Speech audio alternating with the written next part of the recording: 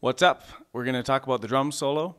Over the years, in my experience playing in arenas with a hit kind of rock band, I've noticed that frilly, jazzy type things don't translate as well in an arena of that size.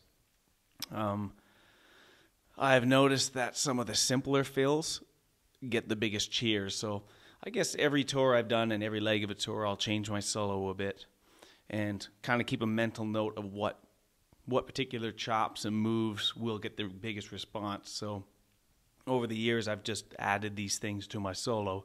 I make sure I keep them there, but I try and change it up as much as I can because, we're all the same drummer all the time, so sometimes we're going to sound like ourselves also. I just can't be a different drummer every tour, unfortunately. I should practice more. Yeah, so I structure it like a song. I try and aim for 3 or 4 minutes because even my favorite drummers, if I go see a drummer do drum solo and it's 10 plus minutes, you get desensitized. They come out, it's like, oh, there's a groove, oh, cool, there's some cool chops, flashy, and then they build it up, but then if it keeps going and going and going, then you start to go, okay.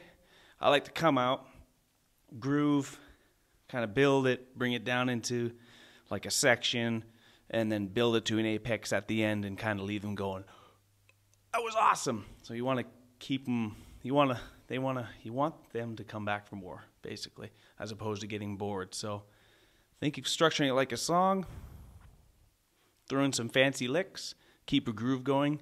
You want people's heads doing this.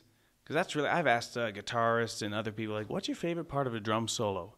And it's when they just jump into a groove and everyone starts to do this. So yeah, and something else I found on this tour is if you can work it into a song, maybe segue it out of a song, right into it, and maybe come back into something, that's cool too. So it kind of catches them off guard. If you use right now I'm using the rhythm for When We Stand Together, and it was the perfect opportunity when it says, and the drum beat carries on at the end.